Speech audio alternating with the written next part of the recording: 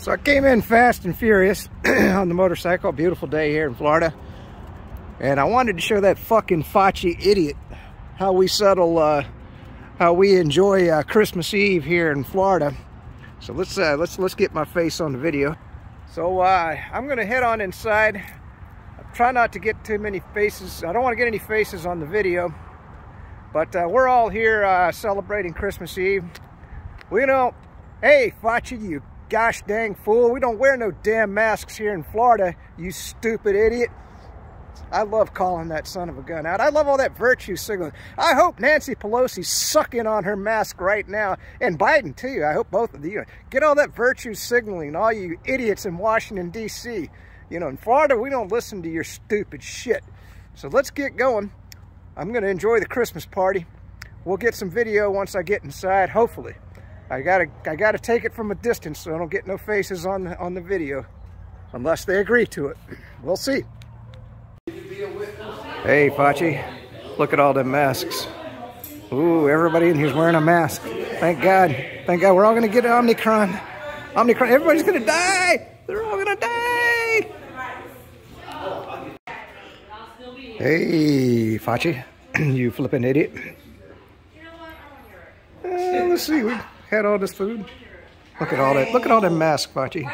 Ooh, Omicron's blowing around. People, ooh, got the drawing going. Omicron's blowing around. Here we are at the VFW. Look at his table. Oh, well, all the ham's gone. I didn't even try that yet. Ooh, look at this casserole. Oh my God. Hey, Fauci, I bet there's unvaxxed people here. There's unvaxxed people. Oh my God, they're unclean. They're unclean. You gotta come down here, Fauci. Come down to Florida. You know, bring the federales. Bring the FBI, man. Bring the FBI. So we're doing Secret Santa here, Fauci. You flipping idiot. So look at all them masks. Woohoo! Come to Florida, Fauci. We'll rip that mask right off your face, you flipping idiot. So I thought I'd finish up the video. Beautiful day. Ate ham. You name it. This is how we spend Christmas in Florida. You know, you don't see no damn masks here. People are happy. We're free. I just wanted to make a Christmas video. I'm sorry to be so negative.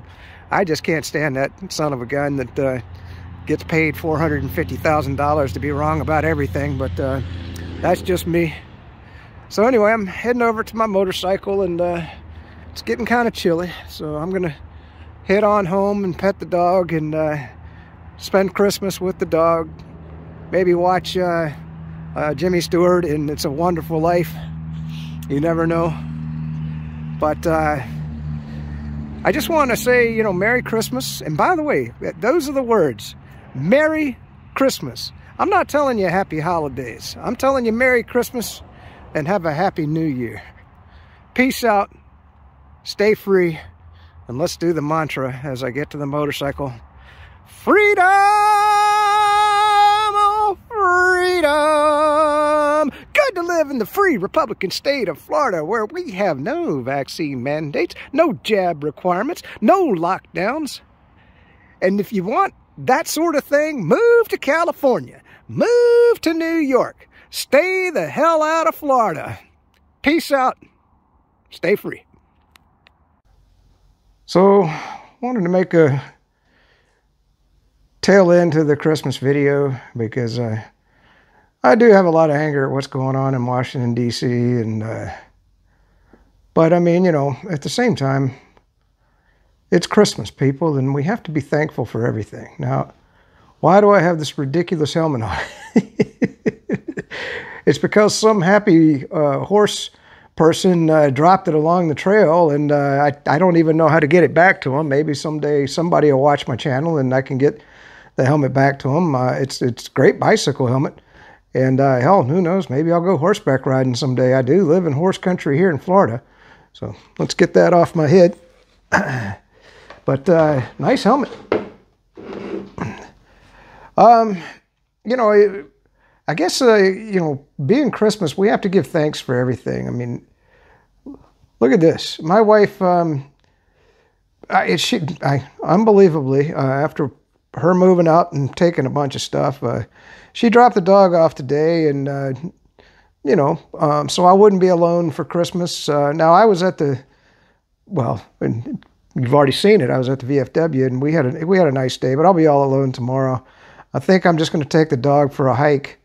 But I wanted you to think about things. You know, that police officer up in Minnesota, the woman, they convicted her of first-degree manslaughter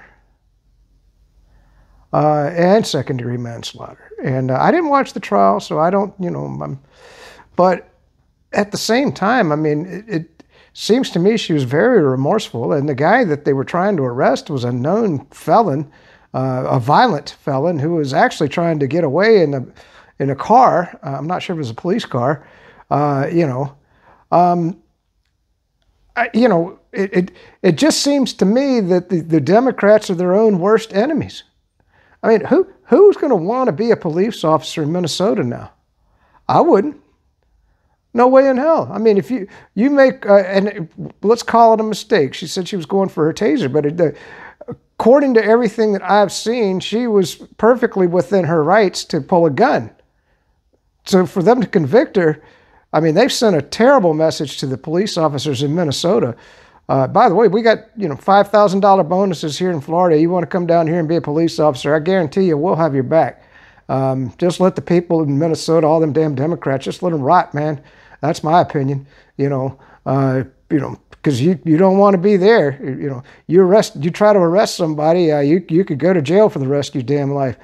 So that's what I'm saying is have her in your prayers. Hopefully, it'll go up on appeal, and she'll get some sort of justice. You know, that's because I'm a news hound. You know that for sure. And you know, the other thing is, and I hope they're in your prayers, is all the people that Biden left behind enemy lines in Afghanistan. I mean, just think of how much worse your life could be. I mean, suppose you're over there and the Taliban are chopping off heads and they're hunting you down and you're on the run, you know, just like in World War II, where some of the German people had Jews locked in their basements or in attics and, you know, secret rooms and everything, and the Nazis were coming in trying to find them so they could, you know, put them in the concentration camps and gas them all, you know, to kill them.